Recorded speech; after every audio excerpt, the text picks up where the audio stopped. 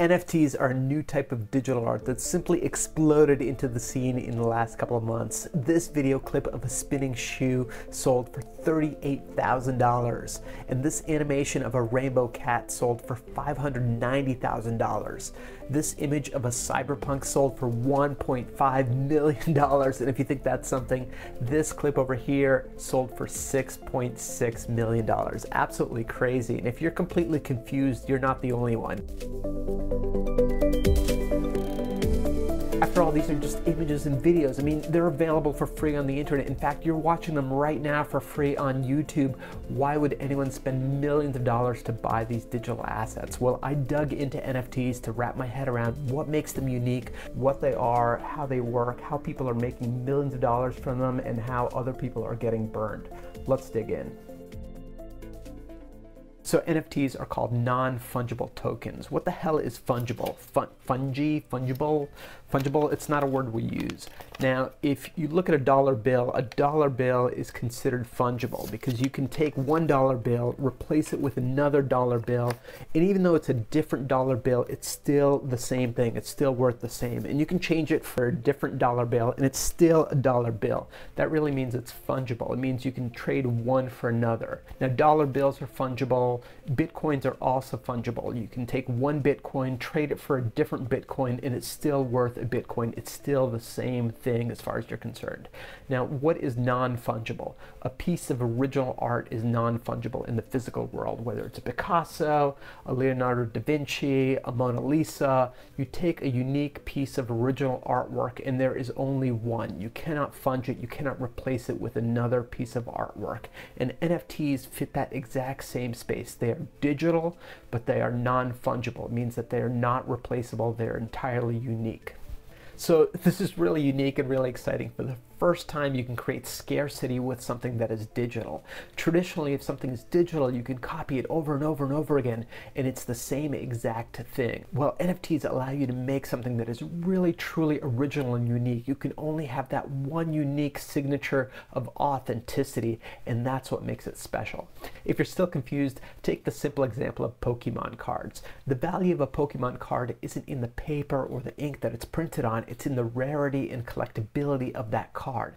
And that's exactly what's going on with NFTs and cryptocurrencies as well. This adorable little kitten is called a crypto kitty, and it was one of the very first NFTs that were out there. And the idea was that you could collect these crypto kitties by spending cryptocurrency on them and trade them like trading cards. And much like Pokemon cards in the physical world, you can trade and collect these cute crypto kitties in the digital world.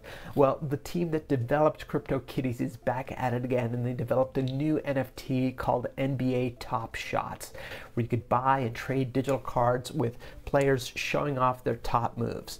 This move of LeBron James sold for over $200,000, and the cards were an instant hit because you could go buy an NFT, and NBA Top Shots made it really accessible. You didn't really need to understand a lot of the cryptocurrency, Ethereum, and all the other buzzwords. You could really sign up to the site, use a credit card, and buy a pack of cards for 20 bucks. And then if one of those cards was particularly valuable, you could really have a hit on your hands. And so it became an instant sensation, a lot of competition for these cards, and instantly a marketplace was formed because these cards were both collectible and rare. CryptoKitties and NBA Top Shots is a way to get into the space, and it may be a little bit more accessible, but as you get deeper into NFTs, the technology for buying these things is a little bit complicated. Now, other NFT artists are trying to make their work a little more accessible by using traditional auction sites like Christie's.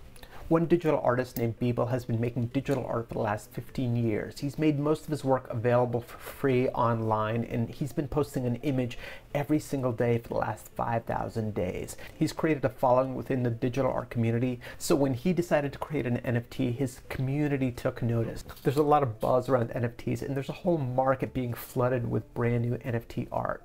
a lot, in fact, I think the majority of NFT art is going to end up being worthless. So just be really careful if you're shopping for NFT art or trying to get into the space. Now, so what makes this CryptoKitty worth thousands and these other images worthless? Well, it comes down to the reputation of the artist and the desirability in the community. If the community is really excited about the artist, if the community is really excited about the particular piece of art, it creates more value. What makes the Mona Lisa more valuable and more important than another painting you could find from another artist? It's the rarity and the reputation of that artist. So if you're an established artist, celebrity, major brand, musician, your fan base may be really interested in your digitally authentic piece of art, and maybe an NFT is a right way to go about it. But minting NFTs can be expensive, both in terms of electricity and resources. So just proceed with caution, especially if you're a new artist and haven't yet established that fan base. Similarly, if you're buying NFTs to make money or flip for a profit, rather than as an art collector or a fan trying to support the particular artist, you want to be careful that you're buying something that has long-term demand and long-term liquidity, because lots of NFTs may be inflated in the short term, and if you're buying an NFT and aren't really a fan or digital collector, you may not be able to find a digital buyer in the future. So just make sure you understand what you're buying. And if you're a collector or fan, this is just a new great way to support your artists and musicians directly by buying a piece of their digital work. 69 million. That's absolutely crazy. When I started this, it was listed at 3, 4, and I thought that was crazy. Well, NFTs are definitely here to stay. We are just at the beginning of this, and this is why people are getting so excited. It's absolutely nuts. If you're interested in the space, definitely look for artists that you want to support by investing in their art, because this is a new way to support artists, musicians, and people who are creating amazing work. Until next time, I'm Greg Raiz. Rock on.